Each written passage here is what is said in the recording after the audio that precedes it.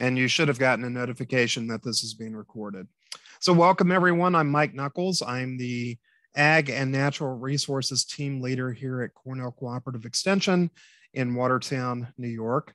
Happy to have you guys here, and anybody joining us later, it's a pleasure to have you as well.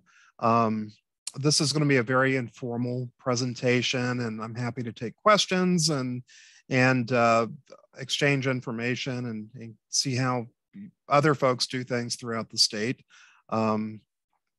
My background, a little bit of background about me. I am a gardening geek. I've been gardening since I was a little kid. My first market garden experience was a wheelbarrow full of tomatoes at the end of our driveway that I began selling when I was like 10 years old. And I think that's piqued my interest in local foods and gardening and gourmet foods and everything in between that since I was a kid. So if it grows and can be eaten, that's my interest. Local foods are certainly a passion of mine. My degree is in environmental science, so a bit of a different formal training. I've got a minor in city planning, and I used to work for the Army as an environmental manager. Currently, I sell at the Watertown Saturday Farmers Market as well. And so hopefully if that background can give you a little perspective on how I see things and my experiences to know so that you know where I'm coming from. We've kind of done a quick introduction already before we began recording, but we've got folks from throughout the state who have different markets and different experiences, I'm sure. So let's dive into the subject matter.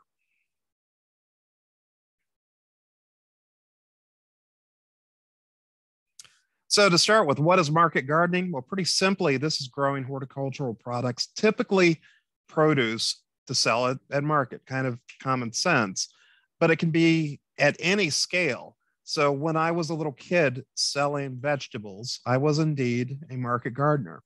So if you're in an urban environment and maybe you only have a half acre, or maybe you have 300 acres of carrots, you are by definition a market gardener.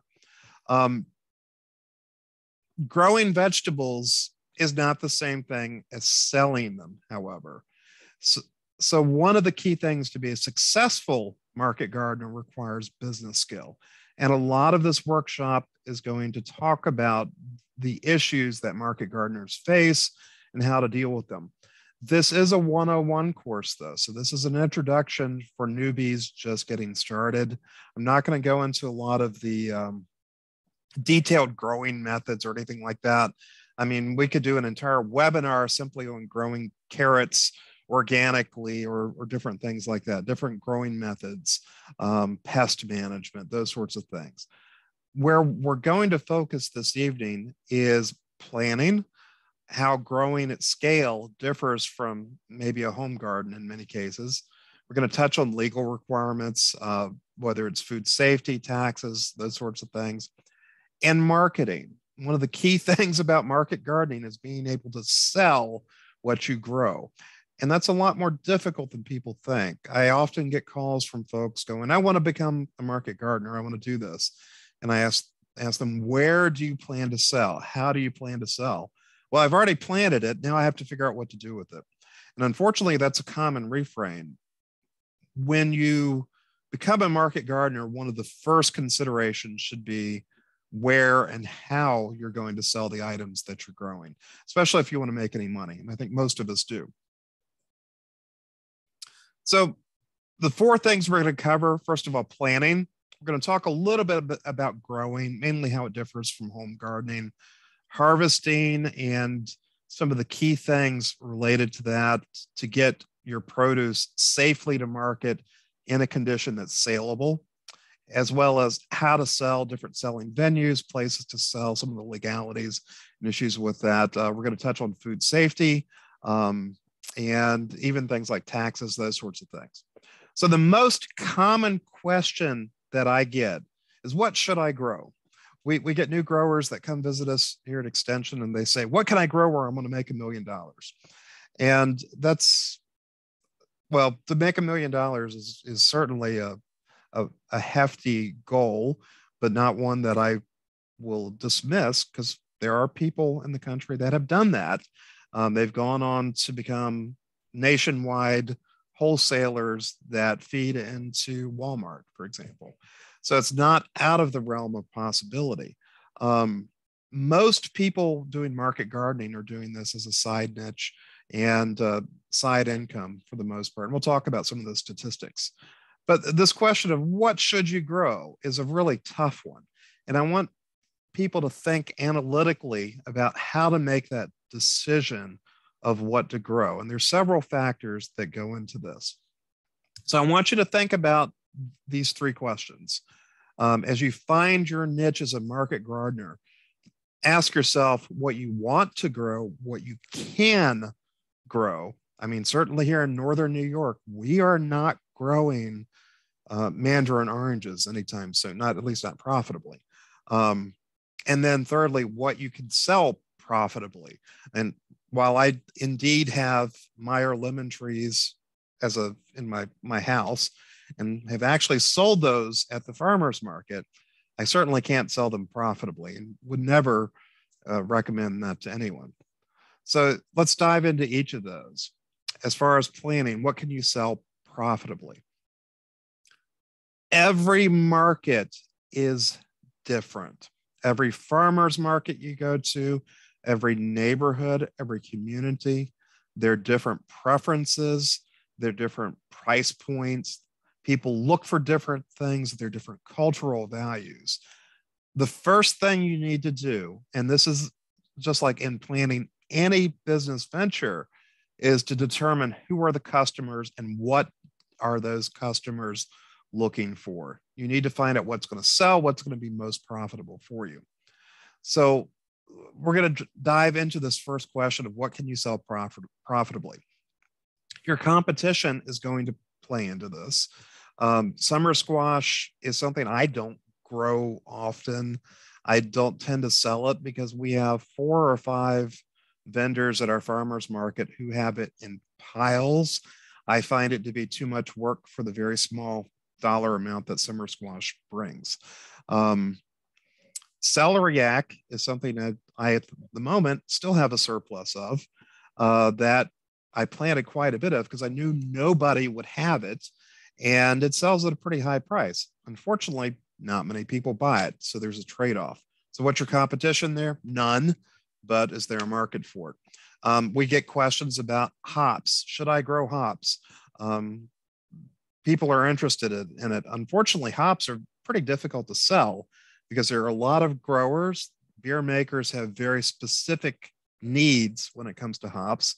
And there's a very well-established market nationally. So when people ask me about hops, we usually have a long discussion. I work with Amish growers who don't have refrigeration. At our particular specific farmers market, I can specialize in things like lettuce and very delicate greens that those Amish sellers don't have, because as soon as they bring it to market, it's wilted 10 minutes later. So that's something where I'm looking at that competition and making an informed decision. Yeah, I'm not going to mess with summer squash because my Amish friend has it. However, lettuce, celery, different things like that customers want fresh and crisp, I'm able to do that. Competition from supermarkets, produce auctions, other farm stands. Those are all things you need to look at when looking at your community and trying to figure out what you can sell. Who are you selling to? What's preferred? We're going to talk about this. What will people pay in relation to how much does it cost to grow is another thing to consider. So how do you figure this out? How do you put all this together? How do you look at your community, say Corning, New York, or Manhattan, or Antwerp, New York, the little village that I live near? What are the demographics of that community, and what are those customers looking for? Here in Watertown, I complain constantly that we don't have a Costco. I really like Costco. Costco only locates in communities that have certain demographics. So if the income levels aren't high enough, they don't locate there. Their business model does not fit that. So as a market gardener, you have two choices. If you want to grow certain items at a certain price point, you need to find a community and relocate to that community such that that community can buy things at that price point. So if you want to sell the $3 head of garlic, then you probably need to look at selling in Manhattan or the Syracuse Central Market or something like that, because you're probably not going to get that at a very small local community market. If you are insistent upon selling close to where you live, then you need to understand the demographics of that community. So this could be income levels. The Watertown Saturday Farmers Market, which I'll refer to again and again because it's where I sell, and I can use that as an example, is surrounded by low-income housing projects with a lot of elderly and handicapped residents. So one of the things that I have to determine when I plan what to grow is what are those buyers willing to pay for and what are they looking for? Housing characteristics feed into this. So those particular growers or buyers, they don't have big kitchens. They're living in tiny apartments. So a giant butternut squash or a huge watermelon, when they come rolling up to my farm stand in a wheelchair and they're taking it back 2 blocks away or 3 blocks away to their tiny kitchen in their small apartment, they're not going to buy a butternut squash or whole size watermelon. So I have to grow honey nut squash, which are small enough for a single dinner that they can eat that day. They basically buy what they need for the week. So those housing characteristics can feed into it. Someone who lives in Clayton, New York, so those familiar with Jefferson County, Clayton is a tourist town on the water, a lot of higher incomes, and people tend to buy in bulk. They'll buy large quantities, so they might be able to sell a nice pint of strawberries for $8 and be able to do that. So those housing characteristics, those demographics make a huge difference. Cultural identity is another thing that feeds into this. I cannot sell bok choy to save my life. The neighborhood I'm in, no one grows or eats bok choy. I have a lot of people from here in Jefferson County who grew up here, and there's certain foods they eat, but Asian greens are not among them. If I go to Syracuse, on the other hand, to those markets, that's going to be something I really need to think about, because there are a lot of people looking for different things, looking for ethnic products, whether that be Hispanic foods, Asian foods, Middle Eastern, sumac, for example. Sumac, you could probably sell just fine at the Syracuse Farmers Market, but I doubt you would sell that here. Education. So people that are higher educated, that maybe they're more health conscious, or they have an interest in different cultures, things like that, they may be the market for ethnic foods. Maybe they want to experiment. They want to learn more by tasting and finding those things out. Different interests, occupations. So I sell to a lot of nurses and doctors for some reason who come to the Saturday market. And that particular consumer is very interested in health conscious decisions and foods that are grown without pesticides, using organic practices, but they don't care about organic certification. So knowing who your customers are is critical to being able to sell and figuring out how to market to them.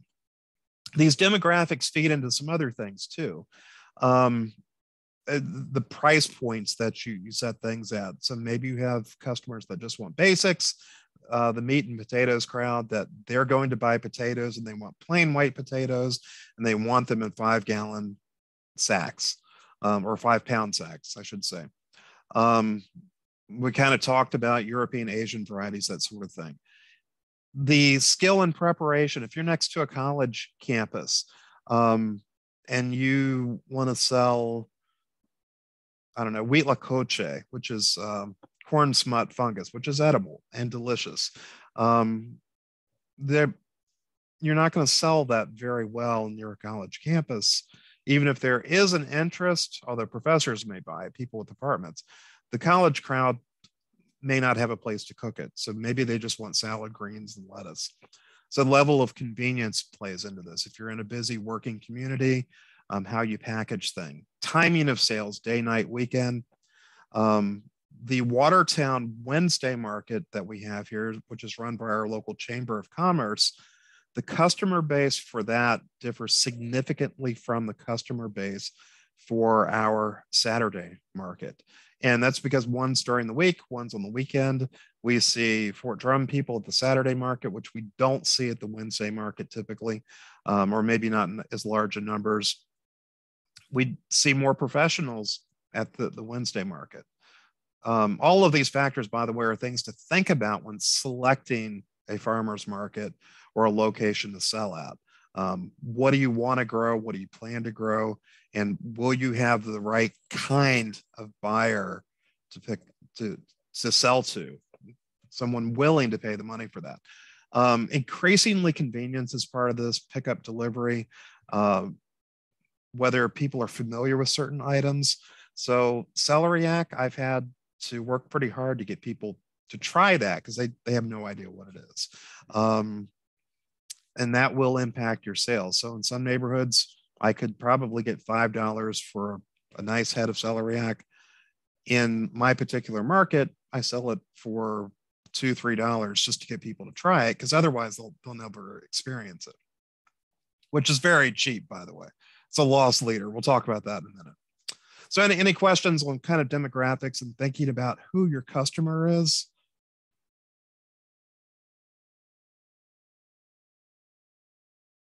So the next step in planning is thinking about your customers' values. Your biggest competitor is going to be the big box stores, who increasingly today have wonderful produce sections with organic products competitively priced against farmers markets. And these big box stores are not to be ignored. They are your competition. Busy consumers, expecting them to go out of their way to stop at your farm stand, to support your small business, things like that. All of those are ideal and wonderful things to think about. But at the end of the day, people's time and the convenience factors into it.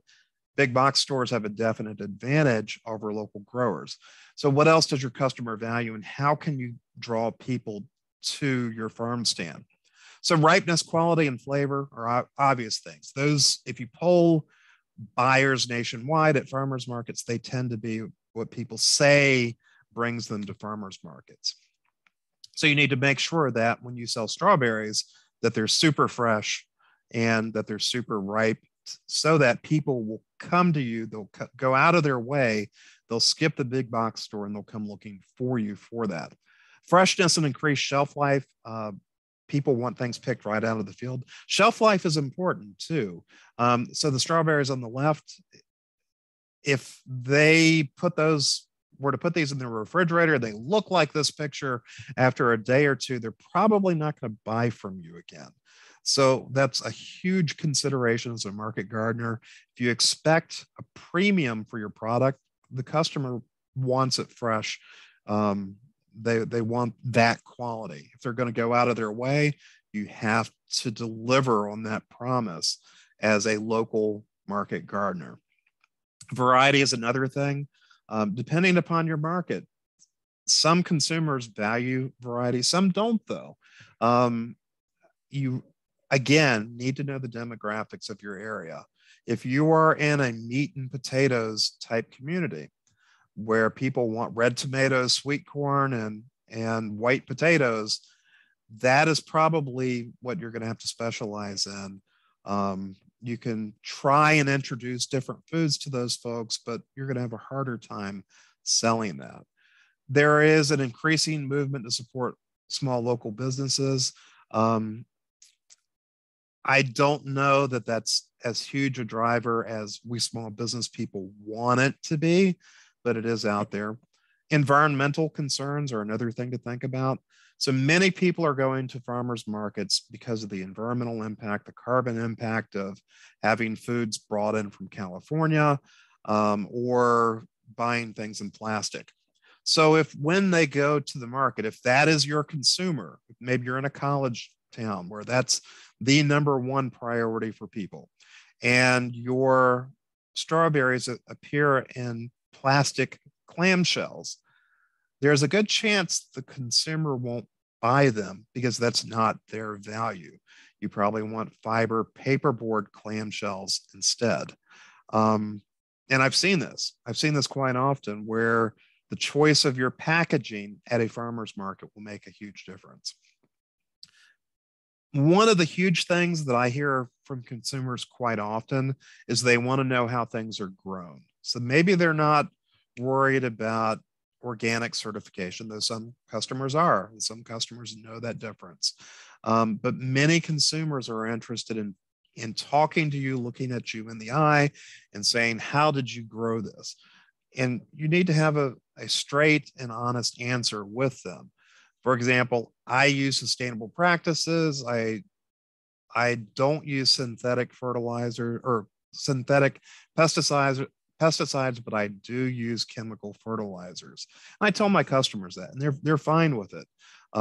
Many are happy that I'm using fertilizer to bring them a nice product. Convenience is another factor.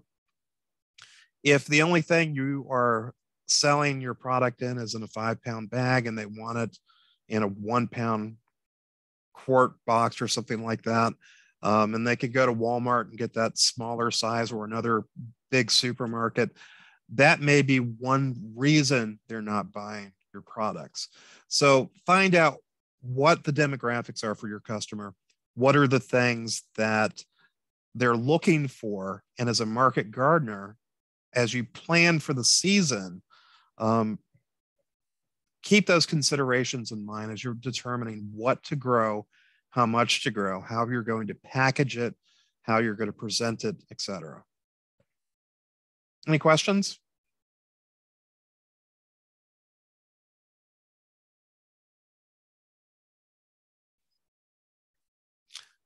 So the next thing when you're talking market gardening is in this planning phase of what should I grow is to determine your timing. What to grow is important, but also when to grow it is equally important in market gardening. There are things that people want all season, typically, although every market is different. And then there are things with a very short window of demand. During strawberry season, what is something that people typically want? Rhubarb. If you don't have rhubarb on your stand during strawberry season, well, you lost a sale. People typically expect those two things together. If you try to sell rhubarb in the middle of the summer, you're going to have a tough time, though you'll sell some. Rhubarb in the fall, though, may be a good bet because it pairs well with apples. So there's seasonal demands and preferences with consumers that need to go into your planning as you figure out what to grow for a season and when to offer it. So some staples, lettuce, broccoli, onions, tomatoes, carrots, they're going to sell routinely every week, and you need to plan such that you have those every week. If you don't have lettuce on your stand and you're a lettuce grower, you need to really find a way to make that happen every week out of the year, because you're going to get repeat customers who are going to come back every week to you, and they're going to expect some sort of salad green from you. It may not be the same variety, but they're going to expect to have greens present, and that's going to be a staple for you. I find that broccoli is that way, carrots, beets, kale. I have people that come to me every week to buy kale from me, bundles of kale. And it kind of amazes me how I love kale, but I'm not sure I want it every single week. But I do have customers that do that, and that expectation is there. So incorporating early, mid, and late season varieties is important, as well as succession planting for certain things. So cauliflower is a great one to do early, mid, and late season varieties, and maybe then do a mid-season sowing to replace it. Succession planting is another consideration. Things like radishes. Every 3-4 weeks, plant radishes to make sure you have them, or maybe even every 2 weeks, depending upon how much you plan to sell. Cilantro, lettuce certainly is basically every week for me. I'm putting a little bit of lettuce out. Beets, summer squash is something that I have considered succession planting for. By midsummer or late summer, my summer squash is looking terrible due to pest issues or whatever. And I've considered just planting a second batch in a different part of the garden to deal with some pest issues on a timing basis. Because interestingly, in my particular market, and this is where you know your market, the other growers tend to run out of summer squash in late August, early September. So if I were to succession plant later, I would have a captive market for selling that. Seasonal buying preferences are another consideration. Spring mix and early spring. So there's light, delicate greens to go with those early radishes, versus romaine to go with those hardy beefsteak tomatoes in summer. Carving pumpkins. Now, when you think about Halloween pumpkins, you think you want to target Halloween for that. Again, think about the consumer. Most consumers are buying them before Halloween. So this is late September and early October. So they can sit on their porch, so the kids can play with them, whatever. That's the peak buying season for carving pumpkins. Heirloom pumpkins, beautiful squash, table decoration type stuff. That tends to do better, at least in my particular market, towards Thanksgiving in the very late markets. So not as many people buying carving pumpkins on Halloween, but they're buying the really pretty pumpkins, some of the blue ones and the fancy ones to use in tablescapes, as well as for baking and cooking. So those are seasonal issues to think about. If you have access to a winter or an early spring market, think about storage crops as well. So right now, I am planning for sales of storage crops in October at our farmers market, but also those same storage crops will be sold again in June of next year. So right now, I'm planning for June of 2023. I'm thinking about what crops I will grow this summer, hold through the winter so that I have them available next year. In my root cellar at the house, I have potatoes. I still have some winter squash, the ubiquitous celeriac that I grew too much of, and some other things that I hopefully, if I store it correctly, will have available for our June market when there really is very little available at a typical farmer's market. So plan right now for next year's early markets with those storage crops. So let's talk income. So the other facet of doing this in your planning considerations, as you think about what you're going to grow, how much you're going to grow, the issue of money comes up. You need to plan things that are profitable. Is this a side gig for you, or is this something you're planning as a primary operation? If your goal is to make money, then you need to know your costs. And we'll get into that a little bit more. Scale matters when you're selling low value, low cost vegetables. You can spend all day at a farmer's market, at a small market like the Saturday one that I sell at. And so I sell all summer. I maybe sell 8,000 a summer because I love doing it. I'm not really trying to make a living off of it because obviously I have a day job here at Cooperative Extension, which limits how much time I can put into it. So for me, selling at this inner city market is cool and fun, and I meet lots of people and I make a little bit of side money for it. If you need to make a living off of this, though, you really do need to rethink how you're going to do it. And that typically means either getting bigger or selling higher value items at a larger year-round market, the Syracuse Central market, New York City, Albany, things, locations like that.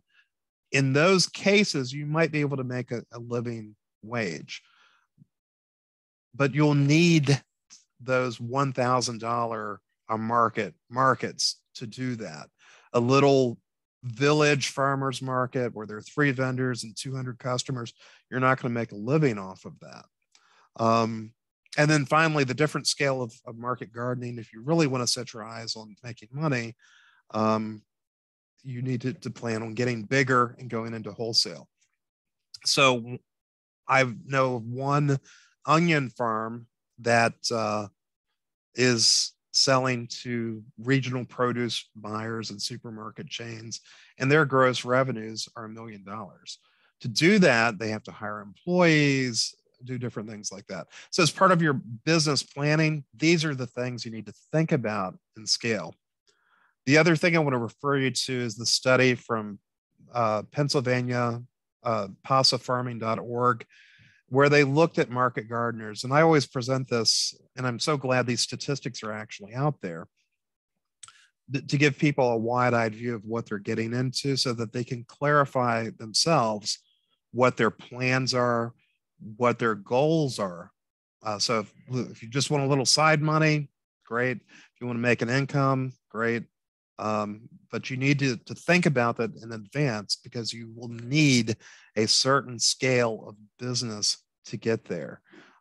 About 3 and 4 direct market vegetable farms in the region the study looked from Virginia up through southern New York State, so most of Pennsylvania. They surveyed different farms. They found about 3 and 4 of them, their gross revenues were below what would constitute a living wage. And most of the farms there, most vegetable growers had off-farm incomes. Those that had a living wage, the remaining roughly 25%, were typically larger or diversified operations. I'll send this link out, but I definitely would recommend if you're interested in market gardening to look at the economics of it. This will give you some idea of what is happening at a national level and how much money that you could potentially make from doing so. Kind of a real-eyed view of it versus the rosy-eyed view that we often get.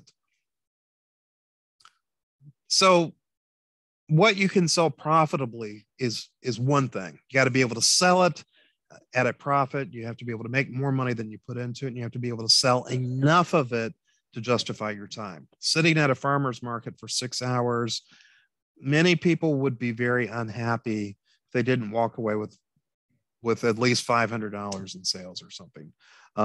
We have farmers markets in this community, and unfortunately, we have way too many of them. They seem to be popping up like mushrooms. That I've talked to growers who were lucky to sell $100, and that's not a great situation for 6 hours of work, not to mention the time to grow the vegetables. So that is something to think about. What can you sell profitably? The second question when it comes to planning, so thinking methodically about how you're going to go about becoming a market gardener and putting a crop out there, is what you can grow, what's practical, what's feasible. So right place, right plant. Here in northern New York, we are zone 4, and I think in my neck of the woods, actually zone 3. At times I've seen too many 40 below days to reminds me when I lived back in Alaska. So we're not going to grow peach trees here. That's just simply not going to happen. I might be able to eke some out and coddle them and find the perfect space, but to profitably grow peach trees, I simply have the wrong climate. I'm just not going to do it. So it's not worth my time to invest in trying to grow peach trees. Know your climate zone, first of all. You have to have the space to grow it too. So if you are on a half-acre lot in an inner city neighborhood, peach trees probably aren't a good choice either. You simply can't get that many trees in a small lot to make it profitable. Um, versus where I'm at, I've got lots of land, more land than I can use. And I'm thinking about an apple orchard as a way to use that land in a U-pick operation because of that. Um, really, your space will determine what's practical and what can be grown there. Know your soil. So, what's your soil pH? If you're here in Jefferson County and you're on a soil that is highly alkaline, then blueberries probably aren't a good choice for you. They're just going to struggle. You can grow them, but you have to use drip irrigation with sulfuric acid or do raised beds or some workarounds. So you're going to work a bit harder versus somebody growing honeyberries, which do wonderfully here and taste great. Unfortunately, not many people know what honeyberries are, so they're a tougher sell. But as far as what you can grow, honeyberries would be a choice. The marketing question is a different thing, but this should be in the mix. Soil type and drainage. So I'm in clay soil. I have trouble with carrots. My customers, by the way, every market should have carrots. Carrots always sell. I've yet to see farmers markets where at least a few people weren't buying carrots. But I have trouble growing them. So I tend to leave those for other growers to take care of for that particular market. Sun exposure, acreage, a small urban lot is going to be very different from 30 acres versus 300 acres. If you just bought land and it's not been farmed for a while, you may approach that differently from a forested lot, which maybe you're going to grow some shade-loving species, wild onions, ramps, ferns, even brackens for fiddleheads, that kind of thing. Another question about what you can grow is related to water. In most of New York State, we do get reasonably good rainfall. In fact, in some years, too much rainfall. If you don't have access to water, though, that's going to be a concern. If you're in a hot location and you're relying upon municipal water, that can get expensive very quickly. So you may want to rethink about growing crops that are a bit more tolerant of dry conditions and dry spells if you don't have that irrigation. So lettuce may not be the right thing for you because lettuce needs regular and consistent water. Well water is a great source. Surface water is another one. Food safety regulations play into some of this. And we'll talk about the Food Safety Modernization Act towards the end. Fertility, before you do anything with market gardening, get a soil test, find out what the fertility is and correct it to fit the crop that you're growing, or know if it can even be corrected. So like I mentioned with blueberries, you can add soil amendments, but at some pH levels, it's just not practical. So you want to know that before you jump in and go planting 5 acres of blueberries. The availability of compost and manure can be an issue. On my farm, I'm very lucky that I have an ample supply of manure and other wood chips, things like that. You may or may not have that. That's going to affect your gardening style and what you can grow. Sweet corn requires nutrients, so maybe a synthetic fertilizer, but not necessarily compost or manure. Whereas other methods, depending upon if you're doing hotbeds, things like that, maybe you're going to need that. Interestingly, inner cities can have large quantities of compost at times.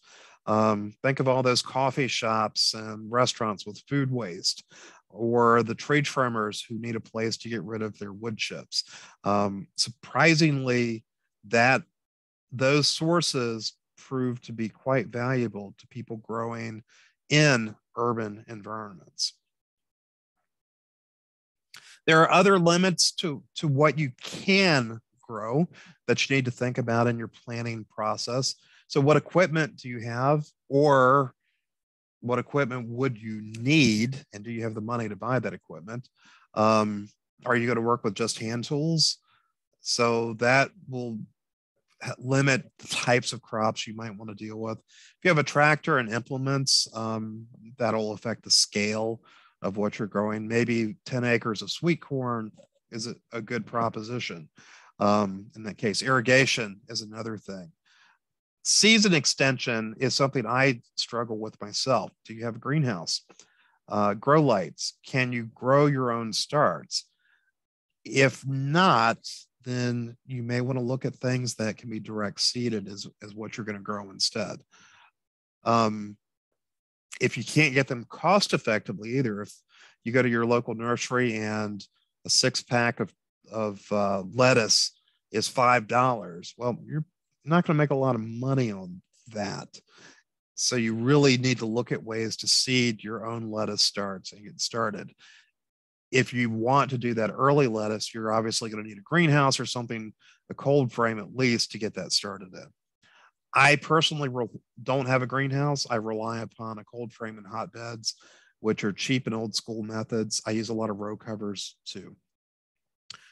I touched on refrigeration earlier. Refrigeration can determine what you can grow as well. If you don't have refrigeration, that means delicate greens, baby lettuce, cilantro, butterhead lettuce, things like that. You will have to harvest those the morning of the market. Cross your fingers and hope they last through the day. You really need to get those chilled quickly and completely so that they'll hold at the farmer's market, and then just put out what you can sell at a given time. If you don't have refrigeration, those type of delicate things are probably best left to other growers. So that's a planning consideration to think about in advance. Labor is another concern in planning. So all the tasks that go with gardening, your labor is a cost. It's your time, it's your energy, it's effort that you could put towards your family, towards your primary occupation, whatever the case may be. Your labor has a cost to do all of those steps. And you need to ask yourself what you are capable of actually doing. If you're planting a small market garden on an acre, and you are going to use primarily hand tools and manual methods of weeding and bed preparation and things like that, are you physically able to do that? I'm not in the best of shape, so I typically get the rototiller out quite a bit, although I have experimented with some no-dig techniques because of that. So what are your physical limits? Do you know how to use a tractor if you had one? That's something, can you get family members to help? If you have a large family, weeding can be a lot easier than working as one person. When are you available? So I know several market gardeners who are teachers, and they teach obviously during the school year, and they take the time off during the summer to sell at the farmer's market, which is a pretty good way of using your time. The question of hiring an employee is an important one too. So as you think of your planning, your business planning, many people say, I will absolutely not hire an employee. I'm not interested in it. Most of the larger market gardens do employ 1 or 2 people to help out seasonally. This is not something to be undertaken lightly. It needs to be done within the legal requirements of New York State. And you need to be very precise and specific about what you're going to have those employees doing. That is an investment of funds, and you need to have a return on that investment. So for every hour that this person works growing lettuce, you need to have a X% return on that. So again, this gets back to knowing your cost and how much labor and time is going into it. Would you be a good supervisor? Can you do the paperwork and benefits? If the answer to that is no, then you may want to make sure that your garden is such of a scale that you don't need to hire people.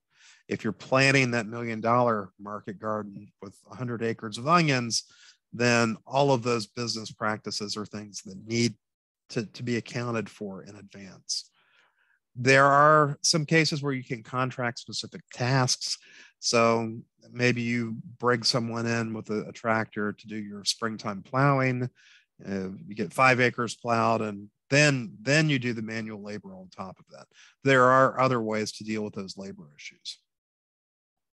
So those are things to think about in planning and finding that niche and figuring out, what am I going to grow? So what can you sell profitably? What can you physically grow within your labor constraints, within the climate and the considerations of where you are located? Now, this is where this third question is where we get into a little soul searching. And I find that people have the most difficulty with the question of, what do you want to grow? Because even once you limit these two other things to find that magic in the middle, that still can be a pretty large list of things: berries, tree nuts, vegetables, even the difference of deciding to do a high tunnel with tomatoes in it. I hate growing, I hate tying up tomatoes. So that's one thing that's pretty easy for me to decide that I'm not going to do, is high tunnel tomatoes as an example. So this is where you really need to do the soul searching and figure out, what do you like growing and harvesting? Is organic your thing? Is it sustainable? Do you like doing that handwork, or is it going to be a drudgery for you? Do you prefer using a tractor? If that's the case, a larger parcel might make sense. Monoculture or diversified farm. I get bored growing the same thing, and I could never, ever be the person growing 100 acres of onions. It's just not going to happen. Think about that as you plan your season and you plan your farm long term. So think both short term and long term about this. Do you want to do this seasonally? Are you happy to have winters off, or would you prefer to be doing something in the garden year round? High tunnels, I know people that have spinach here in Jefferson County in February when there's 2 foot of snow on the ground, and they actively sell spinach. Over in Essex County, we have a lot of growers that do that. And Essex actually has a winter farmers market where that's a possibility to sell at. So ask yourself that question. Is it something you want to do year round, and how can you facilitate that? Perennial, annual, tree fruit, growing apples is very, very different from growing squash, obviously, and there are different skills that go into it. I like pruning apples, and I probably will continue planting an orchard for that reason, because I find it to be a calming activity. Don't like doing it with tomatoes for some reason, but apple trees are different. I think it's because it's winter time when you're pruning. Hand harvest, machine harvest, delicate tasks versus speed. Yes, and we will be touching on CSAs when we get through this further, Shanika.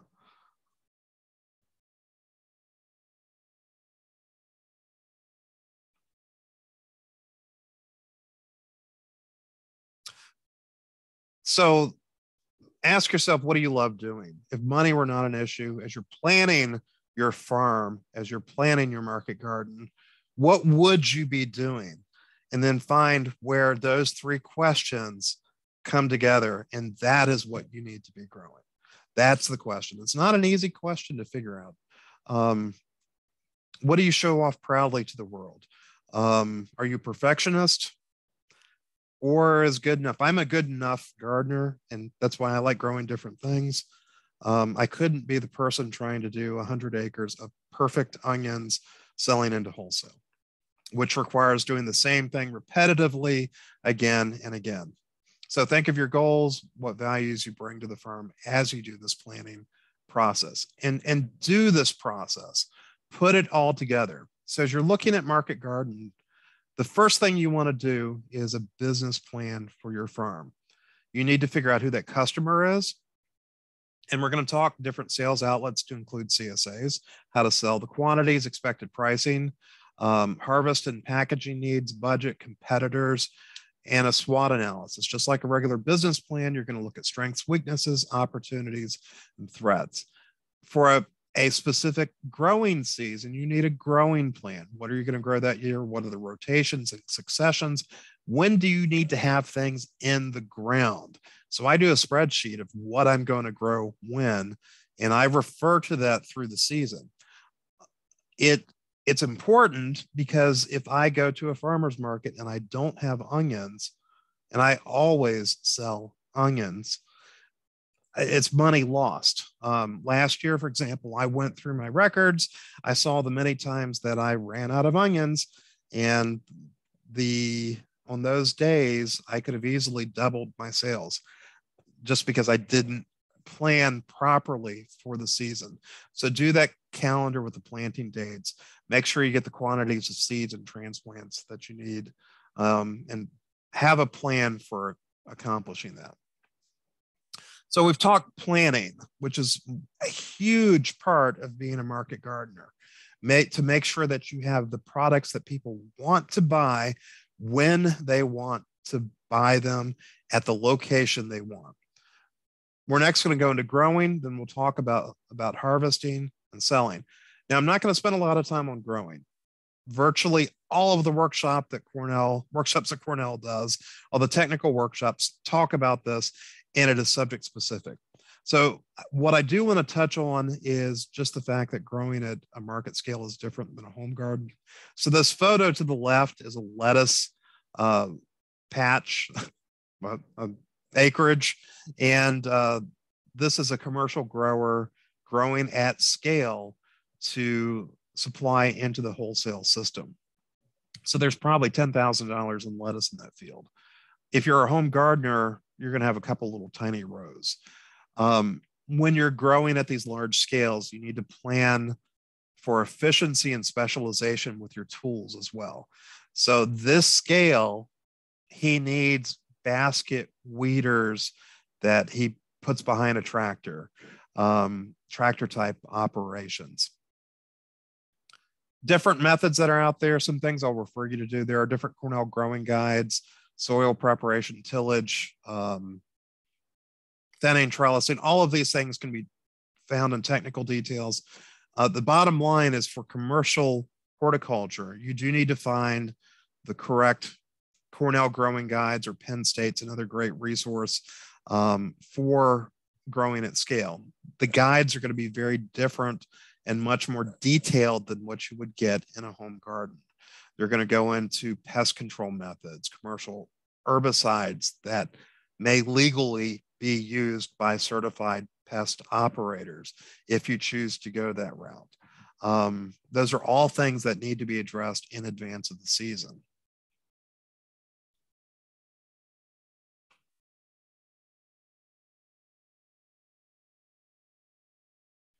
The key thing, though, that keeps coming up in regard to market gardening is the need for standardization. So home garden, you have a little rake, couple shovels, whatever the case may be, and you use them for a lot of different things. You may use the same tool for your tomatoes as you do for your radicchio that you do for your apple trees. When you get into market gardening, the bigger you get, the more specialized the tools that you're going to get. Even a 1 acre urban market garden, there are special tools designed for that type of operation that you should be familiar with, that you should be using. So in the left, well, I guess the center image is a seed bed roller, and that's scaled for 3-foot beds in a typical urban market garden. The rake on the right from Johnny's is another one that's scaled as a hand tool to be used in these larger beds. The Tillmore tractor in the lower left is for somebody with like 20 to 30 acres, maybe, who's doing a truck patch, and you've got 5 acres of greens or something that need to be cultivated in a specific way.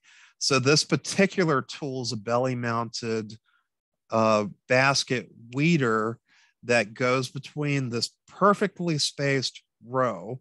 So you got to have the right equipment to plant it, and pulls those weeds out. Now, how many of you want to be the person hand weeding 5 acres of lettuce? Not me. These kind of tools provide you the efficiency that you need to make a profit on it, because the labor otherwise will eat you alive, undermine your profitability, and turn what is potentially income into an expensive hobby.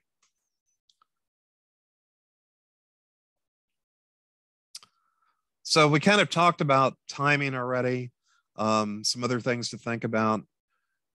Don't delay harvest when you're a market gardener. Things are ready when they're ready. If you let cauliflower go a day or two, it won't be saleable.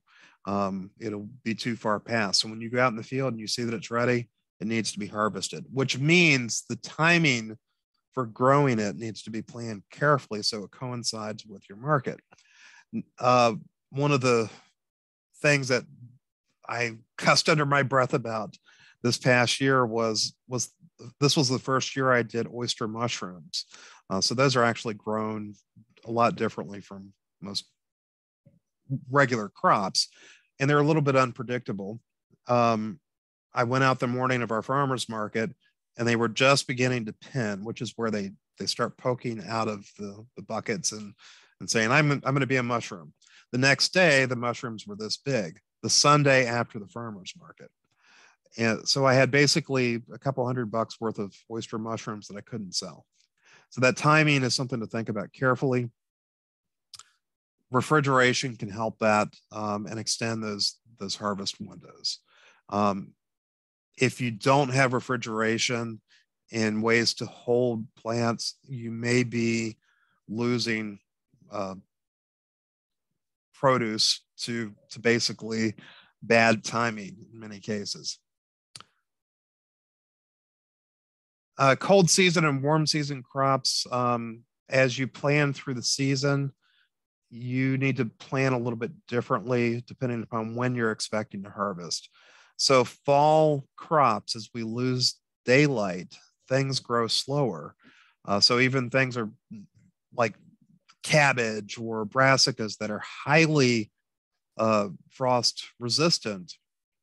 Once we get into October and November, the day length gets so short that regardless of the temperature, they're just going to slow down. Elliot Coleman's book, which I referred to at the end, talks about this in great detail. So for planting of a fall crop, you need to include additional growing time to account for that short day length. There are a lot of articles at Cornell about this, season extension, those sorts of things on doing that as a market gardener. And these are all technical issues that I don't want to get into too heavily here so that we can talk about CSAs and the other fun stuff. Weed control is another thing that you need to plan for. This SARE guide, I highly recommend. This just came out this year. Great guide, but the bottom line is make sure you have a plan for weed control. It should include catching weeds at the cotyledon stage when they're just coming out of the soil, using the simplest methods possible, basket weeders and those sorts of things. Once they get bigger, they begin to compete with your crop and they're harder to remove. So different methods of doing that: seed bank management, crop rotation, mulching, occlusion, tarping. I'm a big fan of tarping. Tarping is wonderful, a great way to control the seed bank and to hold soils until you're ready to plant them. Pest management is another thing to talk about. In my experience, most buyers won't touch produce that has been damaged by pests. There will be exceptions, but it tends to be a hard sell. I had some beautiful Chinese cabbage that had unfortunately had a couple bugs in it. And this one wonderful Korean lady who came to the market a couple times. She came back the following week after she found some. She was not happy, but she was polite, and she gave me a lesson on how to properly clean them down the cabbages until there was no visible sign of the insect damage or the actual insects in this case. So buyers pay attention to this closely. It does bother people quite a bit. There are a lot of technical issues with this that I'm not going to talk about. But whether you're organic or conventional, your planning process should include dealing with that. So that's all we're going to talk about growing. Harvesting. So the day of harvest with a farmer's market is a lot different from a home garden. Because you're harvesting such large quantities, many newbies underestimate the amount of time that it will take to get that much stuff cut, packaged, boxed, and in the truck to go to that farmer's market. Harvesting takes a lot of time and it takes a lot of effort, typically in a short time period. So you need to plan for that and have everything you need ready to go. So have your containers, the totes, basket bins, clean and sanitized before your farmer's market date, before the harvest. Make sure you designate for food safety purposes which ones go in the ground versus the ones that are going on top of the table for sellable products, the food safe ones. Plan where you're going to process and store the crops, your packing house. So regardless of the size of market you are, you're going to have to pack these up some way to get them into your vehicle, to get them to the market, or to get them onto your farm stand. You need a clean, well-lit location for doing that. Now, it can be outdoors. It can be a little table with a garden hose attached, or it can be a true packing house with a refrigeration attached and different things like that. But that should go into your planning. Ensure adequate time before your market. We kind of touched on that. Harvest and sequence related to how long things will hold in the field and your available storage. So I mentioned this before. If you do not have refrigeration and you're planning to sell lettuce, you're going to be out there first thing in the morning to get it right before that market. Because if you get it the night before, it'll wilt and probably will not be sellable at a farmer's market. As you get into August, the heat, dog days of summer, this problem gets even worse. October, you can probably get away with it. Cold October days, humid, not a big deal. But hot days in the summer, that lettuce is going to wilt pretty quickly. Hardier greens, the way I harvest those is I actually go in the field with a rubber band around my wrist, grab a bunch, fill it up with kale or whatever the case may be, and then pull the rubber band around it. In the tote it goes, done. So I'm both bundling and harvesting at the same time. Berries can be harvested directly into paper pulp or plastic baskets. The idea in all of this is you want clean, attractive produce with a minimal amount of work and minimal handling. Berries, you don't want to wash them because they'll bleed and cause problems. So speaking of washing, do not display dirty produce. I have gotten lazy and taken potatoes with dirt on them, for example. They don't sell. People simply will not buy dirty produce. It's just like the insects. There's a connotation that there's something wrong with it. So your produce needs to be clean and healthy looking when it gets there. Root crops, greens, brassicas, etc., really should be washed and any dirt and grime removed, any creepy crawlies removed, that sort of thing. Wash stations can come in many different forms. They can be a simple sink and a drying rack like is shown here, or I've even, one Amish grower, a friend of mine, he's got a commercial wash station, conveyor belt with scrubbers and all these fancy things that is powered by propane of all things. And I just kind of have to laugh at it because it's so anachronistic. Sanitation is a big concern with these too. Remember, this is food, particularly with greens and things that are eaten raw. Your surfaces should be kept clean and sanitized. So clean meaning the dirt has been removed, sanitized, meaning the bacteria have been killed.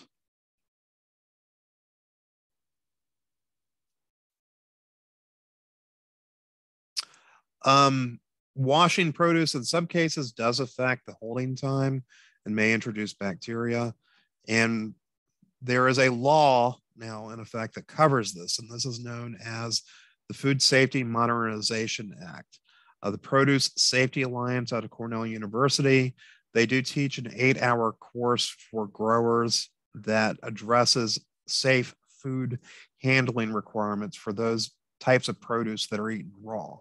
I do recommend that if you plan to be a market gardener, particularly if you're selling leafy greens, things like that, that you do attend this course. It's available online, or used to be you could only do it in person, but they have allowed people, because of the pandemic, to do it online.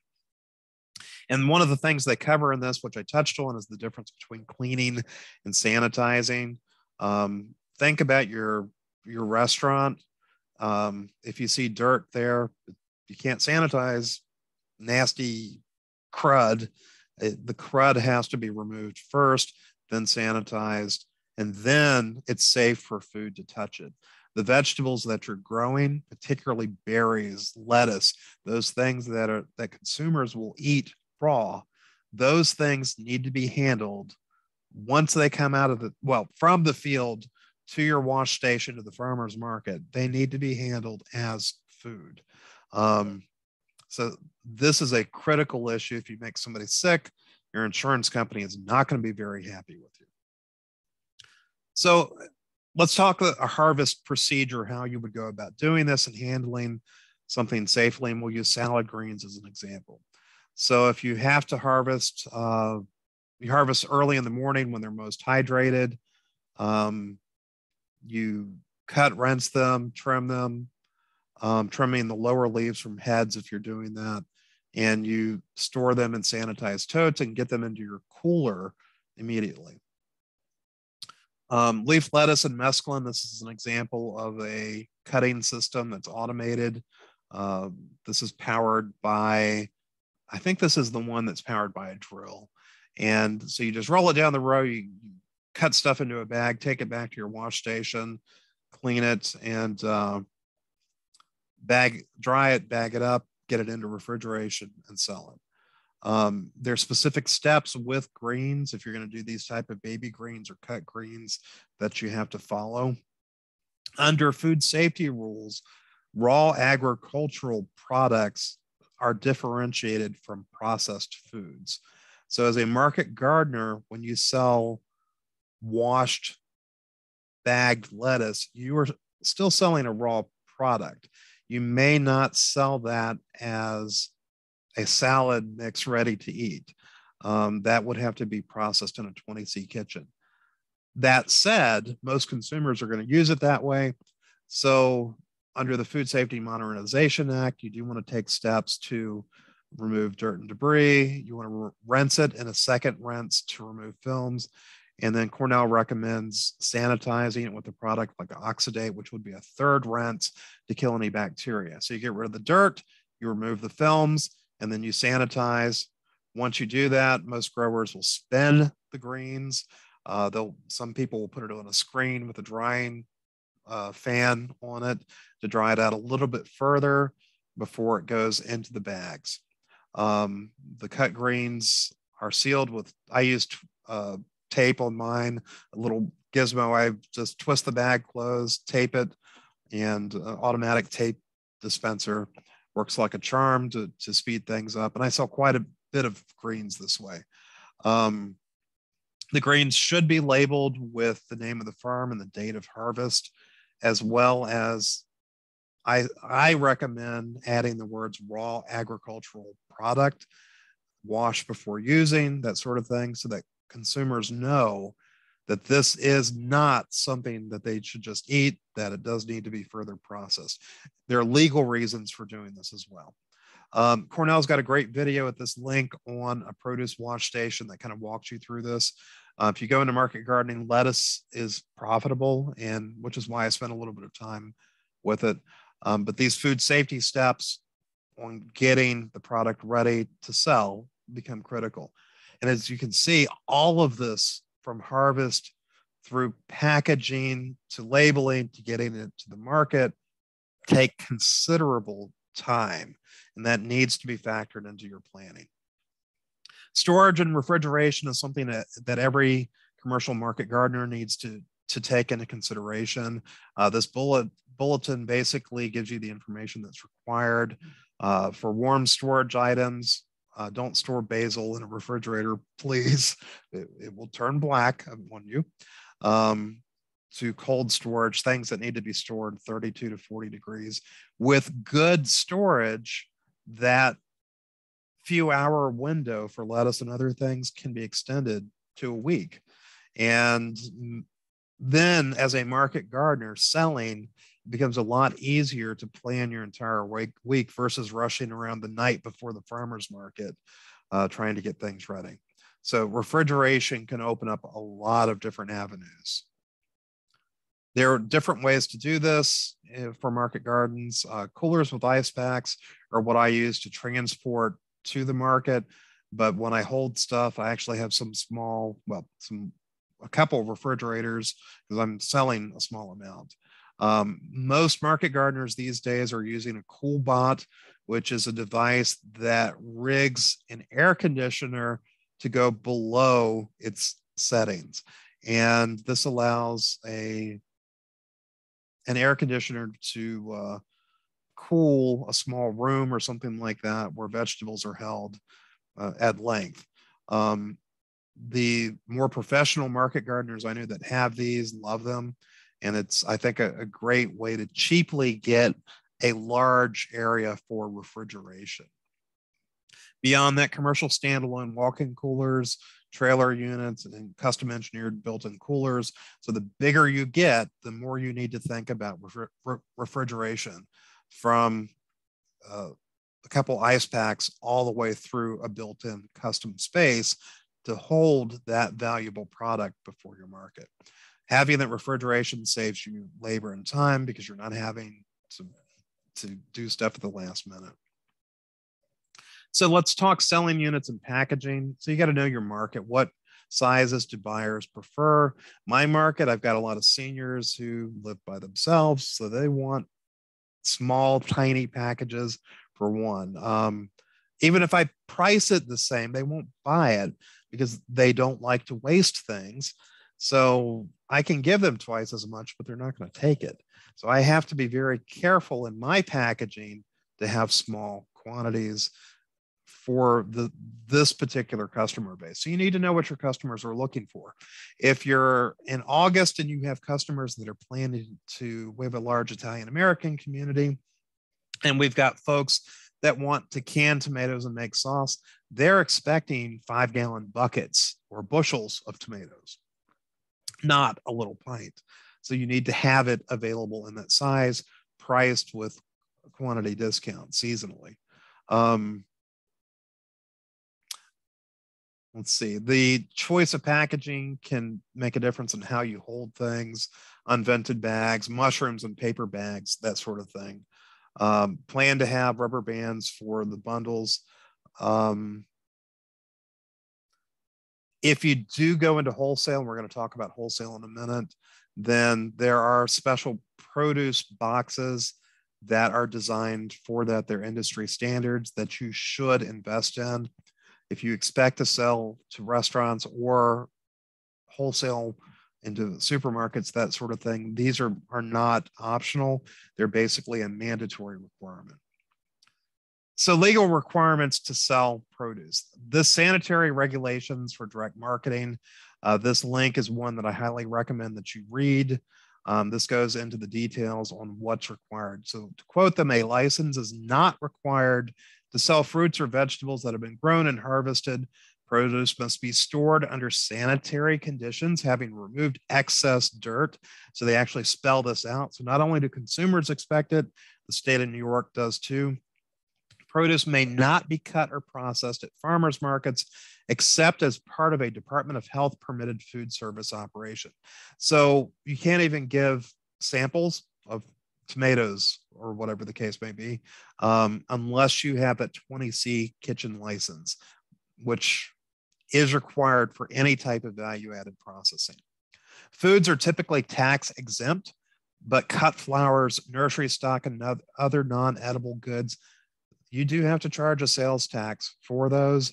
If you need help figuring out how to do that, just call us and we'll help. Processed foods, like I said, require a license.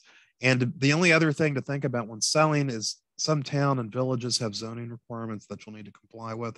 So if you do a farm stand, you need to make sure it's legal to do it. If you're in an agricultural area, you're probably just fine. And typically farm stands are regulated different from, say, a retail store or something like that. Pricing, we've talked about covering your cost. Do not undercharge. This hurts others as well as yourself at the end of the day.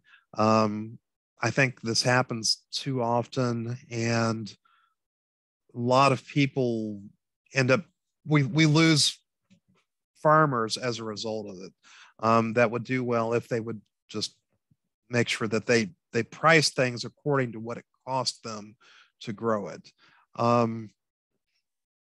The season and variety will make a difference on this. So if you're trying to sell tomatoes for the same price that you're selling them in August for the same price that you sold them in June, that's going to be problematic because August is your tomato season.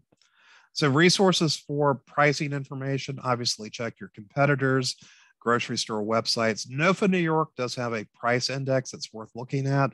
It is based upon information provided by other growers, and it's highly location specific. So be sure to take that with a grain of salt.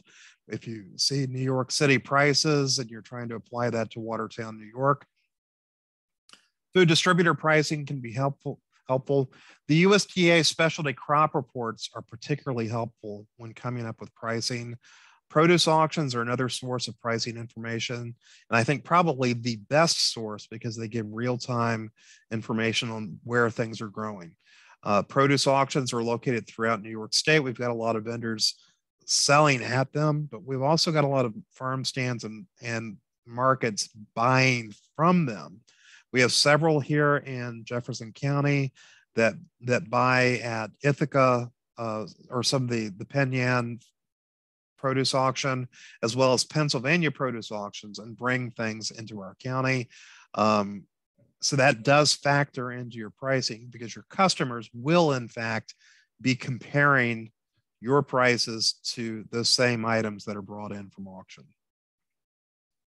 So farm stands, ways to sell. Farm stands are one. Many market gardeners swear by their own farm stand. They're pretty easy. These are temporary in nature. Basically, it's a sheltered location. It has to have good access for the customer, though. In most cases, the customer is going out of their way to find you. So if you're on a busy road or something and you've got an easy place to pull off, you'll probably do well with that. A friend of mine has what should be a great location that's on a wonderful, well-traveled road, but his driveway is narrow and hard to get into. And I think he loses business because of that. So it still has to be convenient. Customers should feel comfortable pulling up to it, running into your stand, buying what they need and leaving. The great thing about farm stand is you can harvest what you need throughout the week. So you constantly refill these. You're not aiming for one set point in time. So when that cauliflower is ready, it goes on the stand and is ready for market. There are some pros and cons of doing a manned farm stand. Most of the ones that I've seen are on the honor system. You do need clear instructions for the customers as to what they're supposed to do. People are unfamiliar with and uncomfortable with honor system stands, and a few signs saying, "Come in, welcome, here's how to buy from me," that are very clear and explicit can make a huge difference in the amount of sales that you're doing. People feel like they're doing something wrong when they come in. Breaking bills can be problematic. and result in lost sales. So you want your pricing to be in even numbers. You don't want people to have to make change. There is a potential for theft with farm stands. So maybe a camera with offsite recording. Really doing this factor in their losses as part of the business calculation. They just realize there will be some theft. Typically, it's not an issue, though I have talked to some farmers who refuse to do an honor system farm stand again because they were stolen from so badly. So I have heard very few, but a few people say that they won't do it. So your mileage may vary. Scannable QR codes are increasingly common at farm stands, and it's something I highly recommend with Venmo, PayPal, that sort of thing. Some stands will put refrigeration on their stands so people can go in and buy that lettuce, that fresh bag of tender greens, broccoli, things like that. Broccoli is a great item to sell. Customers love it, kids love it, but it goes bad at a farmer's market pretty quickly. So refrigeration is really critical, but it's well worth the investment of putting into. This is a photo of the Watertown Saturday Farmers Markets. So this is the JB Wise Pavilion, and this is Gary up front, and my husband Alan is the next guy back. He's the guy with the hat. And so this is a typical inner city small market. Farmers markets are a great way to get started for beginners because it gets your name out there in the community. You establish a clientele. I routinely have people ask me for my business card so that they can come to my farm stand and buy directly, which I actually don't have because I live in the middle of nowhere and would prefer people not come visit me. But again, that's my personal preference, and I'm very clear about that. So I love selling at the farmers market. I think it's a great day. Farmers markets are not for everyone. You do have to be sociable. You have to enjoy doing the selling. And that's one of the pros for some people and cons for other people. Most farmers markets do require insurance, and this is available in a couple different ways. Many farm policies include raw liability coverage for raw agricultural products. So remember, I told you to put that on your label for the lettuce. There's a reason for that when it comes to your liability coverage. Farm insurance policies basically they're used to traditional row crops and things like that. They don't quite know how to deal with this direct sales type stuff. So that's one thing you do need to check to make sure that your farm policy includes this. If you cannot get a farm policy, or maybe you live in an urban environment, you can go through the New York State Farmers Market Federation and obtain a policy through them. These are typically priced by the quantity of sales. So if you have $5,000 in sales, it's like $20 for every 1,000. So I don't know, $100, whatever the case may be. Every farmer's market has its own rules. Some allow resellers, whereas others do not. You need to know this before you enter a market. If you will be upset that the person across from you is selling tomatoes from California at half your price, and that market allows that, that's probably not a place for you to be. Look for those markets that suit your values and how you'll be growing. I attend this market because it's run by the growers. We've enforced the rule that you have to grow what you sell, except for strawberries or something, which you can bring in from one of your neighbors. So I do bring strawberries from an Amish neighbor to sell for him, and he gets all the money from it, though. I wish I could make a profit on it, but that's kind of the way that the rule works. The Wednesday market in Watertown has different rules. The bottom line for all the rules will be New York State regulations on sanitation, safety, that sort of thing. Then additional requirements related to reselling, setup times, if you can leave early, those sorts of things will be spelled out in the farmer's market. Farmers markets are a significant investment in time. Many growers don't like doing them. It takes time to get set up, to load in, load out. You're there for 6 to 8 hours. You may or may not get sales depending on foot traffic. If it rains that day, you're going to see different things. If you have a market manager that isn't doing their job very well, or maybe a new market manager and the advertising's bad, that can directly affect your sales, and there's not a lot of control over that in some cases. So choose your farmer's market well. Rule of thumb, your season vendor fee should equate to a day's sales. So like the Saturday market, it's $225 for the season. And usually $300-400 is what people sell. So actually it's a pretty darn good market for the cost to invest in it. Now, compared to Syracuse, it's pennies, not worth bothering with. So definitely look at those fees and what you get for the amount of money that you're paying into it. I recommend that beginners do start at a smaller farmer's market until you know what you're doing, though, because it is definitely a rhythm and planning and all these different things we've talked about that you have to really work on. The downsides to farmers markets are, again, timing, unpredictability. In our area, because we only have seasonal markets, the first few markets of the year are terrible because buyers forget that there is a farmer's market and they're not habituated. So that's an issue. Holding things throughout the day and keeping them pretty can also be an issue because you don't have active refrigeration there. And so people want to see those greens, they want to see the broccoli. They don't want it if it's wilted, but you have to keep it pretty. So I use a mister, other methods. I rotate in and out of coolers to make sure that what I have on display looks good.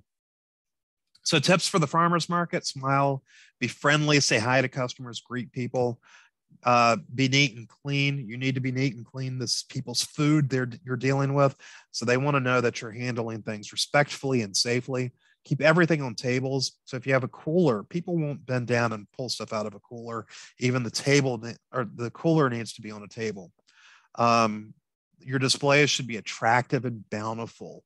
So if you don't have a lot of one item, cheat it out, put some boxes or something in a basket to make it look like there's more there.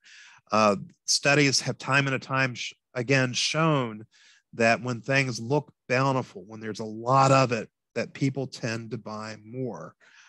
So you want your display to look like you're just overfilled and brimming with beautiful produce that will draw people to the display and they'll buy from you. Use multiple levels to help achieve this, but also so people can see everything when they walk up. If they're looking for certain items, a lot of times they'll glance right over them and not see them. So you want to make sure things are clear and visible.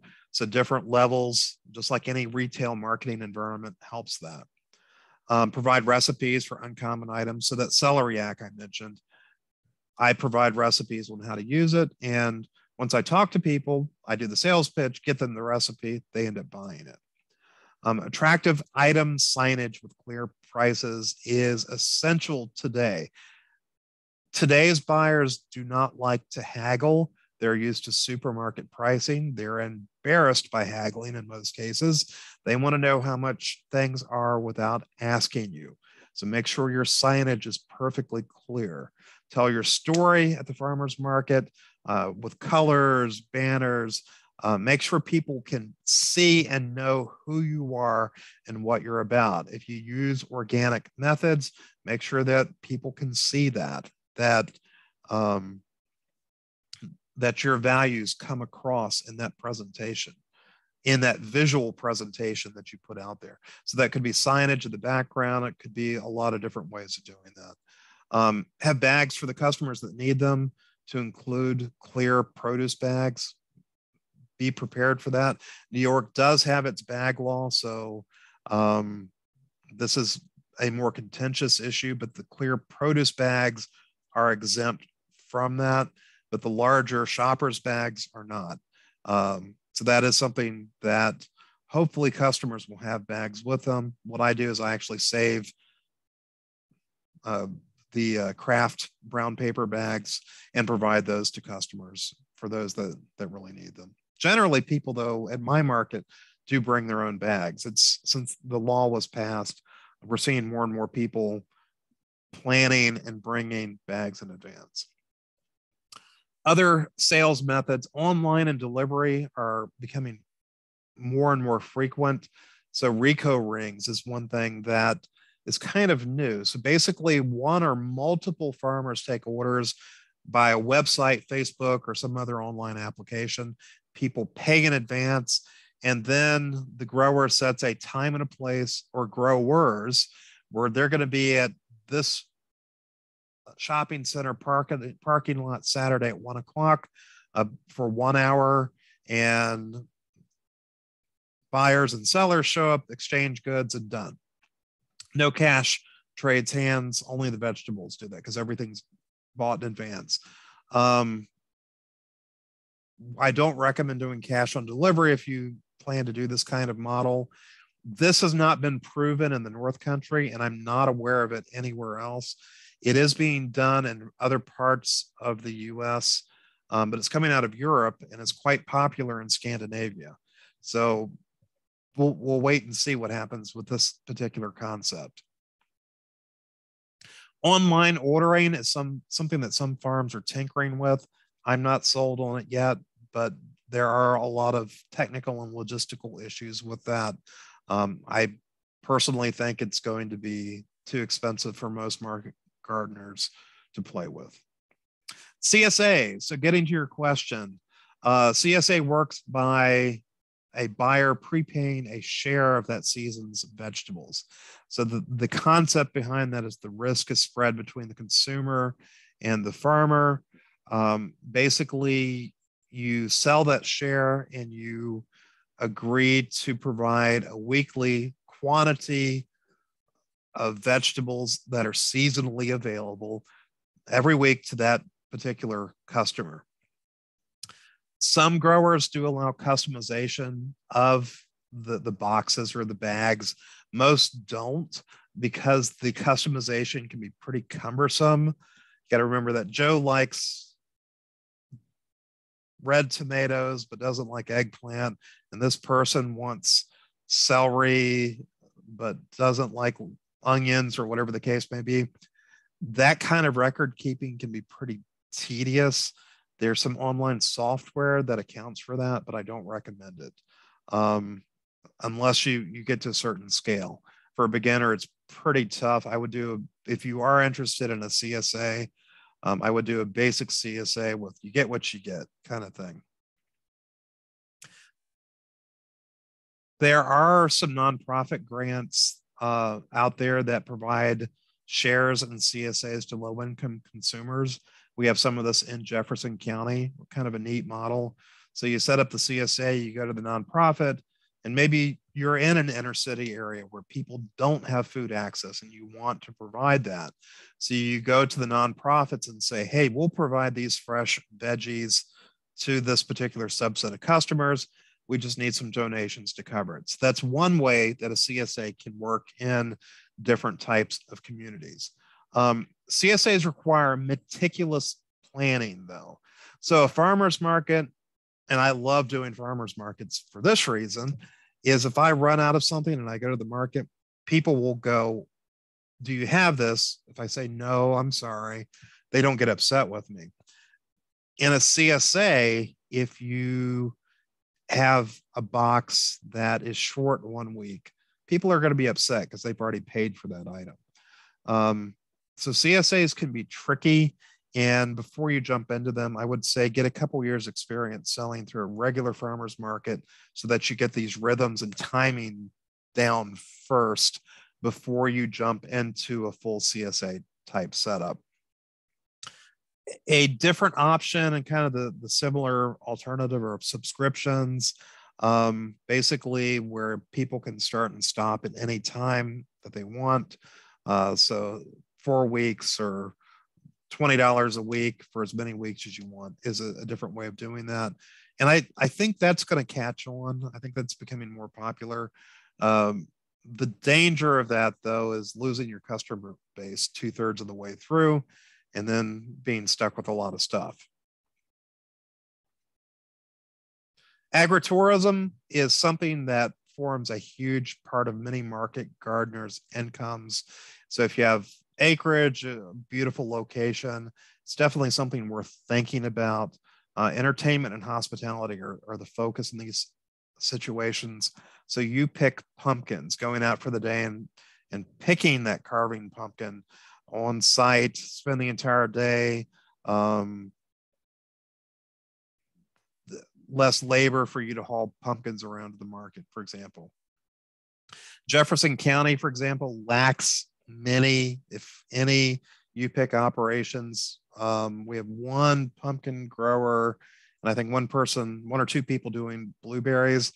I think U-pick is something that's ripe for picking. So, other add-ons that we see people doing with market gardens, corn mazes, photo selfie opportunities. So come buy your vegetables, come pick your vegetables, and spend the day taking a selfie, let the kids play, get out on the farm, enjoy the space. Wedding venues are another thing that are particularly popular. B&B rentals are another things. There are insurance considerations with agritourism. You need to make sure your insurance company is on board with it. State law addresses this as well, and I can answer questions on the side about that. But increasingly, many market gardeners are turning to agritourism as a way to pad that bottom line to make a living wage, for example. Payment methods. So some of the logistics, if you are at a farmer's market, cash is critical. You need to make sure you have a lot of float to make change. Most people still deal in cash at farmers markets, but this is changing. We're seeing more and more customers using credit cards, PayPal, Venmo. So if you post QR codes, particularly at market stands, these can work very well. And when you have these electronic methods, typically the sales are doubled or tripled because people don't tend to carry cash. And I've seen this even at the farmers market. If you are interested in getting a SNAP EBT reader, there are ways for farmers to accept SNAP at farmers markets and at their farm stands, or through CSAs, whatever the case may be. I can walk people through the Market Link grant, which provides funding for a Bluetooth reader that can be used to process SNAP transactions. The New York State Farmers Market Federation provides a grant to cover those fees in the second year. So two different grants, but basically there's no money out of pocket. It's just the time it takes to get the reader. And I don't see huge SNAP EBT sales at our farmers market, despite the clientele that I have, but because I think most customers don't expect it, but that is also changing. Market gardeners should definitely register for the farmers market nutrition program and to accept Fresh Connect coupons. These are sent to veterans and low-income community, seniors, handicap, whatever, $5, $10, $20 increments, but in $5 coupons, $4 coupons, I mean. And you have to be registered in advance to be able to accept the FMNP program coupons. Fresh Connect's a little bit different, but this is free. There's no charge to doing it, no reason not to. And I do quite a bit of sales through FMNP. So definitely take the time to do this. Excess product, invariably, if you're a market gardener, you're going to have too much of something. So loss leaders are one way to deal with this. Give people a good deal and hopefully they'll come back. There is a danger in doing this in that you may be training them to accept bargains. Another way, and I think this may be a better way to deal with this, are donation to food pantries. New York State offers a credit of 25% of the fair market value up to $5,000. So a 25% tax credit is a pretty good deal. Just make sure you have the receipts and the paperwork to go with it. Different food pantries have different capabilities for raw products, though, but most of them do appreciate vegetable donations. That value-added products are another thing to think about. And I typically, at smaller farmers markets, don't see as much of this as I should. This is a good way to make money. It does require certain steps that you as a grower have to take, as well as the time to actually make the product. So if you're going to do home processing, there are only certain types of things that may be manufactured in a home kitchen. You need to register with New York State Ag and Markets. It's got to be labeled with made in the home kitchen of blah, blah, blah. And you have to stay within their very restrictive list of products that can be made. For example, if you're going to melt chocolate, you need a commercial kitchen. You may not melt chocolate in a home kitchen. Most products, though, do require a commercial license. We have several growers in Jefferson County. There's one fellow who for about $25,000 put together a commercial kitchen, who is now smoking and drying peppers and garlic powders and doing a pretty good business with that.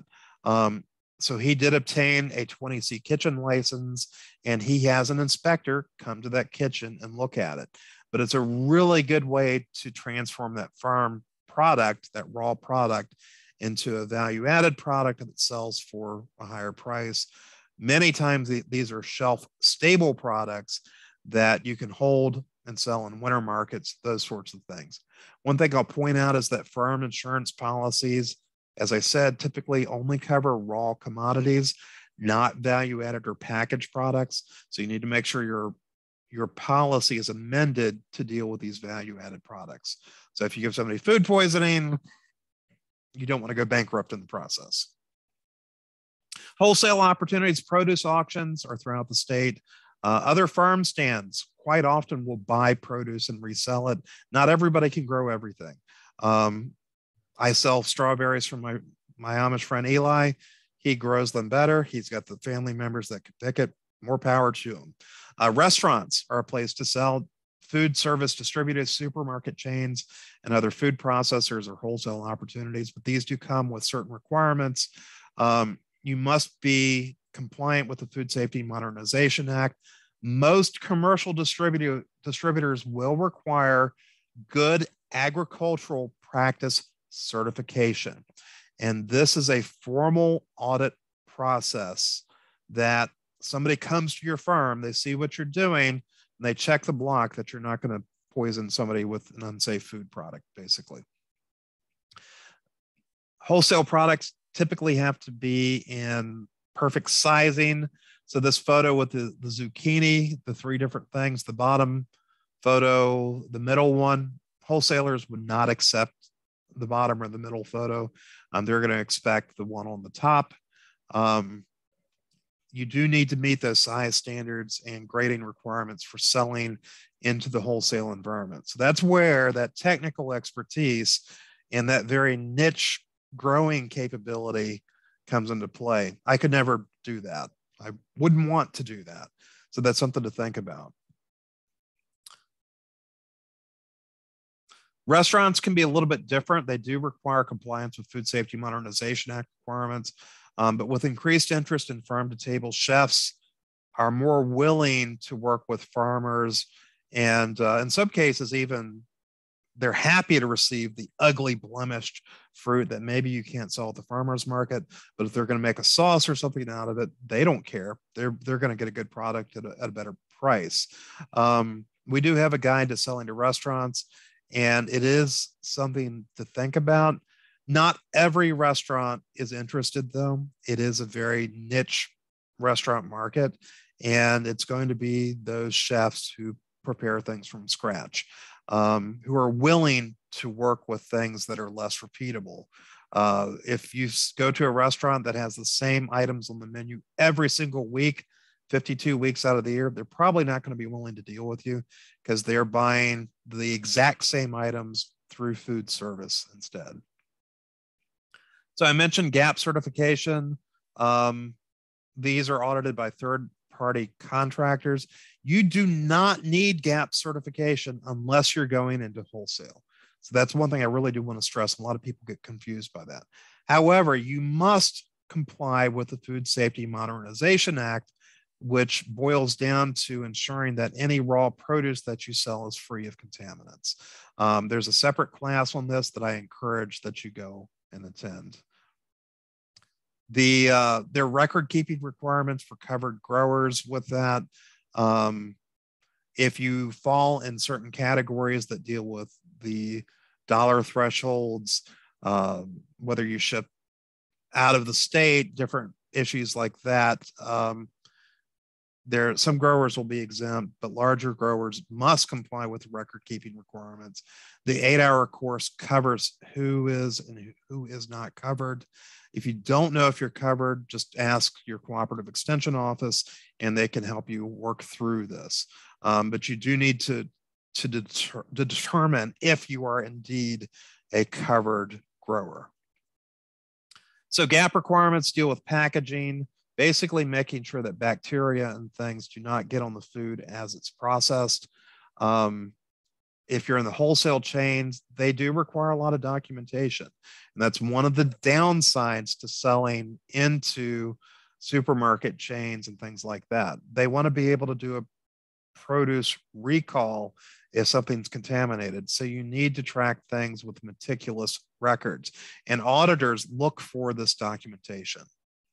The reason why is because of the amount of contaminants that we do see in our food system that supermarkets deal with, and their insurance companies in particular deal with, because they have to answer the bill when somebody is poisoned by that packaged lettuce with listeria in it.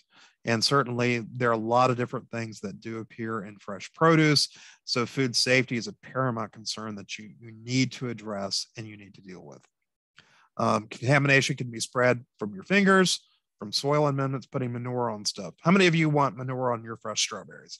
Contaminated water, animals, so a cat that defecates in a garden. Unclean processing surfaces. There were some cantaloupes about 10, 15 years ago that were contaminated with listeria from the packing house in Arizona where they were processed. All things to think about as a market gardener. So finally, I want to leave you guys with this. Advertising is a critical concern for selling your produce. So if you've gone through the trouble of figuring out what it is to sell, done all the planning and everything, and nobody knows it exists, you're not going to sell it. People don't buy what they don't know about. So farmers markets are cool because if it's a good market, somebody else is handling that advertising. The community comes in, they find you, your sign is your advertising, easy, right? If you are a CSA or a market stand, maybe you're off a main road, you need to find a way to let people know that you exist. They don't know you exist, they're not going to buy things from you. So signage, directional signage to your stand, at the stand itself or in the farmer's market booth, you need to tell your story. People should be able to figure out who you are. Do you use organic practices, conventional? Do you grow interesting and exotic things, or are you a basic meat and potatoes type person? We talked about pricing. Where you advertise is important. So who's your ideal customer and where will they be? So if you're catering to busy moms, well, maybe flyers at a gym or a daycare would be a good choice. Traditional media is not great for market gardeners because of the cost, but it is an option. Typically, market gardeners are using digital advertising, whether through social media like Facebook or online ads, Google ads, for example. Social media presence, web pages are one way to do it. Having a business card is important, though. Like I said, I've been asked for a business card several times at farmers markets, and it's kind of like, you want my business card? But have it available, and you'll be surprised at the business you'll pick up. So you advertise at the farmer's market, and then they start coming to your stand. Press releases are a cool and free way to do it. A press release to your local media market that says open for the season, or we just donated this to this food pantry, are one way to get your name out in the public. Your county will have a local food guide in most cases. Jefferson County certainly has one. This is a free listing that I highly recommend that you take advantage of. Record keeping is, I forgot about this slide, is critical. You need to know what you grew this year, how much of it you grew, and how much you sold. For example, last year, I didn't grow enough onions. I documented how much I took to the market and found out I sold all of them. So I'm doubling the number of onions I'm growing next year. If I didn't have those records, I may or may not have figured that out. How much was wasted? How much was donated? How much did you use on the farm? Compile your sales data to figure out what's most profitable for you and what's most popular. Where were your profit centers? So I spent Christmas, the day after Christmas, going through our records and going, okay, how much did we spend growing XYZ? How much did we make on it? And are we going to do this again? So we actually spent some time looking through those sales records to determine what we are going to do in 2022. Food safety record keeping becomes important if you have to do a recall. Surveys of your customers can be important too. Sending out surveys, whether through social media. What do you want us to grow next year? CSAs, this is very important. People like to be asked for their opinion, and they like it more when you pay attention to it. Taxes for the market gardener are always a fun topic.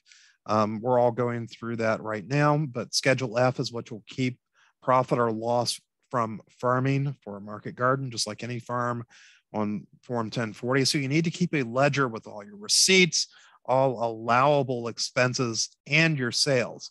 Cash sales at a farmer's market or your farm stand can be recorded by the day rather than recording individual sales. Obviously, if you use digital sales, you'll have individual sales, but you can also just say, we sold $448 worth of vegetables at this farmer's market, and use that as your document for that particular day.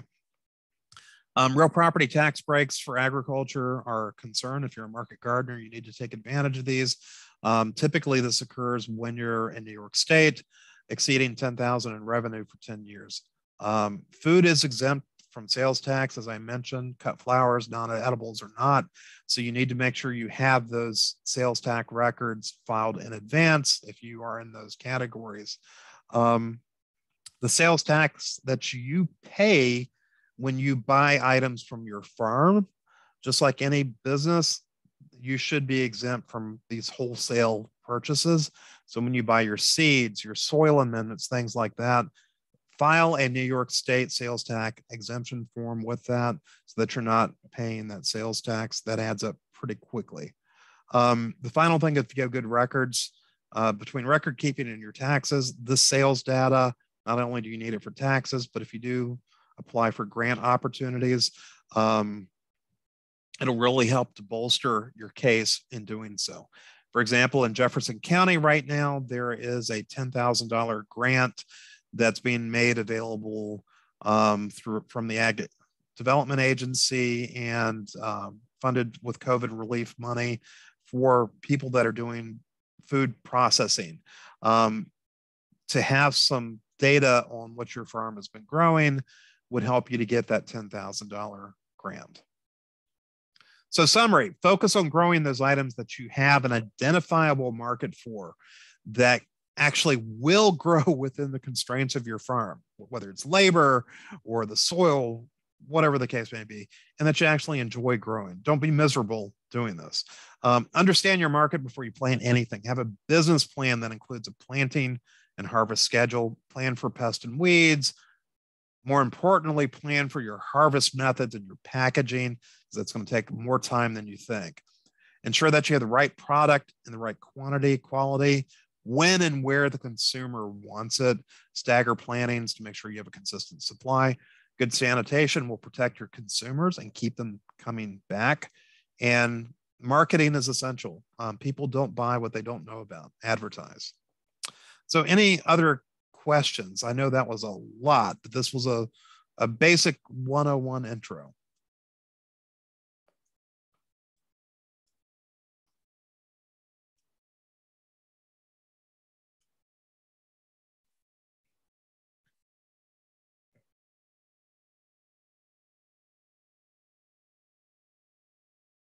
Okay, if no questions, I know that was a lot.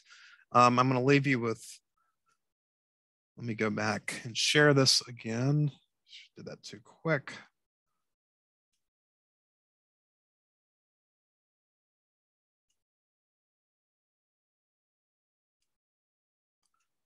So some resources to look at as a market gardener, books by Elliott Coleman. Cornell has a lot of good guides. The New York Farmers Market Federation. Johnny's library is also great. If you guys have questions, feel free to contact me here at Cooperative Extension, or if you're outside the area, your local Cooperative Extension office. We've got a lot of great resources to help you guys out with. A lot of information. I hope you guys enjoyed this. I'll give a couple seconds for any additional questions. Looks like we have one. Oh, well, thank you. Thank you. Is there anything else that you guys want to know about? Otherwise, I appreciate you being here. I had a question. Tonight. I'm sorry. Oh yeah, go ahead. I just wanted to know what, how much are you growing on, like acreage or what? You personally? Yeah, so that's a great question. So as a part-time gardener, I have 339 acres, of which I use one, and I sell about $8,000 in a good year from that 1 acre. And that's at a very small market, plus some other direct sales that go with that. Okay. So it's possible to make some good side money, and that's basically part-time. If I were doing this full-time, I would definitely plant more acres. So. Okay. Thank you. You're welcome. Wondering because you were talking about it. I was just trying to visualize. Yeah. Yeah. Any other questions or? Yes, and we will provide a recording of the video, and I'm also going to send the slides out. The video will go out by YouTube, and we'll send a PDF of the slides as well. A lot of great resources from Cornell on market gardening, some great folks, the Eastern Hort office. Feel free to contact us. Other than that, I thank you for your time. And we're late tonight. I apologize for that, but you guys have a good evening. Thank you. Thank you. And take care. Good night. You too. Good night.